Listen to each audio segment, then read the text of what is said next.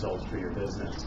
And the way I'd like you to think about it is, from your data perspective, if you look at all the data you have, what will you reimagine?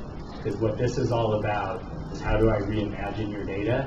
And how do I think about data differently once I've taken off the restrictions that the prior database model created for it? And you can do amazing things with your data, and we look forward to sharing with you the examples in your sector and other sectors what customers have done with data just like yours. Thank you.